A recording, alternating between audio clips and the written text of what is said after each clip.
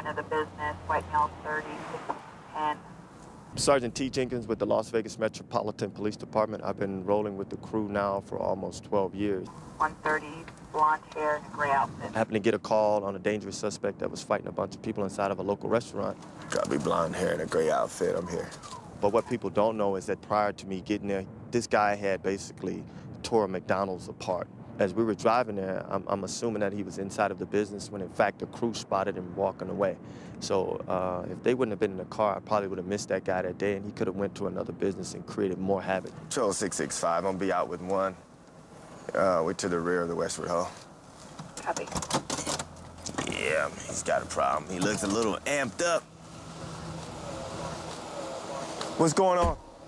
I knew when I walked up to him, he called out a few racial slurs to me, and I knew then that he wasn't going to cooperate. Step to the car and take your hands out of your pockets.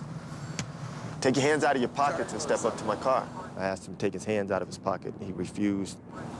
That's the second time I've asked you. You're making me nervous. Take your hands out of your pockets and step up to my car.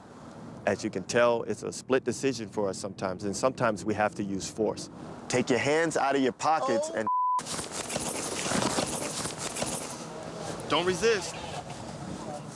Now put your hands behind your back, or you're gonna get the taser. So it was one of those ask, tell, and then make. And that's what we got to. Got to the point where I had to make him take his hands out. He put himself in that predicament, and because of that, that's how we got to that conclusion. How much have you been drinking? Huh? About 5 beers. How old are you, man? 22. Where's your ID? In my wallet, where the do you think it is? How the hell do you think I am? You can chill out, or you can go to jail.